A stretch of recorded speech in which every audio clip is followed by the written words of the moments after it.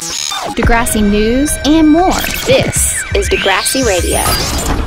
Hello, I'm Carrie, and today we are celebrating a little Degrassi anniversary. 9 years ago, on April 25th, 2008, the TNG Season 7 episode, Another Brick in the Wall, first aired on the N here in America. I don't know about you guys, but for me, Another Brick in the Wall, it is a fantastic episode from top to bottom. Every storyline touched by Darcy's rape in Season 7 is pure gold, and they did a really fantastic job with that arc of showing just how much of an impact a person's actions can have on other people. We saw that with the person who actually raped Darcy and how that basically sent her into an emotional tailspin. And then we saw how Darcy's emotional state, it led her to say something that almost destroyed Snake and his family. Now, quickly recapping, after Darcy was raped, she didn't really tell anyone what had happened to her, but she did accidentally end up blurting out what happened to her to Snake.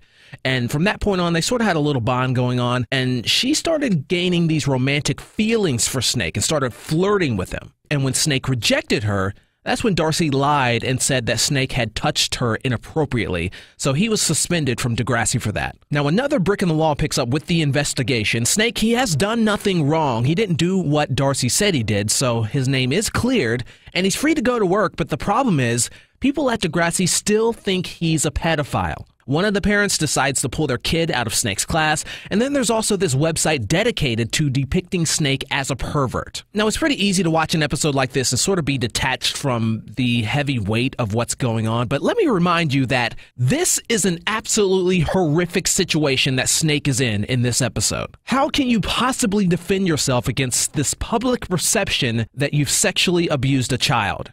You can't. You simply can't. There's nothing that Snake can do to convince other people that he didn't do what Darcy said. And so for that reason, we see Snake spiral down emotionally and basically just give up on life. At the end of the episode, we see Spike. She's tired of Snake's nonsense. She's like, you're not even trying to get your life back on track. So she decides she's going to move out, and she takes Jack with her. And shout out to Emma for staying and supporting Snake, and for trying to guide him into getting help so that he can cope with dealing with this very stressful situation that he didn't ask for. And on to the B-plot, which is a lot lighter and one of my favorite B-plots ever. Toby, he agrees to tutor Holly J in math under one condition.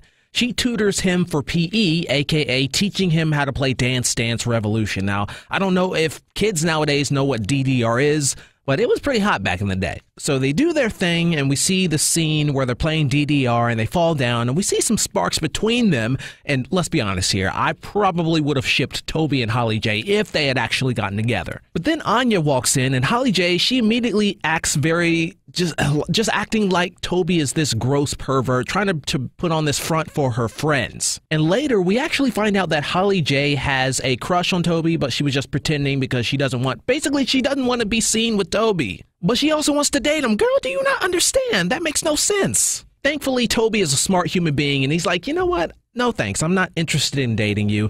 And he gives us one of the greatest lines of Degrassi history. Toby Isaacs calls the shots. This is just a really great storyline, something we could all learn from. Holly J, she was embarrassed to be seen with him in public, and she literally told Toby to his face, date me and people will actually like you. They'll actually think you're more than just a nerd. And Toby's like, screw you, I deserve better than you. And he does, and it doesn't matter what anybody says. When it comes to dating, don't lower your standards. Just don't do it. Learn from Toby, my friends. Your heart is not a game. You don't have time to be playing around with these people. If they can't treat you the way you deserve to be treated, they're not worth your time. Period. So Another Brick in the Wall, it is a great episode. I'll leave a link in the description below to where you can actually watch it here on YouTube if you want to. Degrassi is doing this thing where they're uploading the first 10 seasons of Degrassi TNG onto the official Degrassi YouTube channel. They haven't gotten to season 7 yet. I'll also leave a link to, well, actually, it's just youtube.com/Degrassi to where you can watch episodes from the first 6 seasons of TNG. And don't forget to like this video, and of course subscribe to the channel if you haven't already, and leave comments below if you've seen Another Brick in the Wall. Tell me what you think about the episode. What did you think about Snake's meltdown and things like, Darcy trying to apologize for what she did to Snake? And the ship that never was. Your thoughts on Toby and Holly J. And that's going to do it for Degrassi Radio today. I'll catch you next time.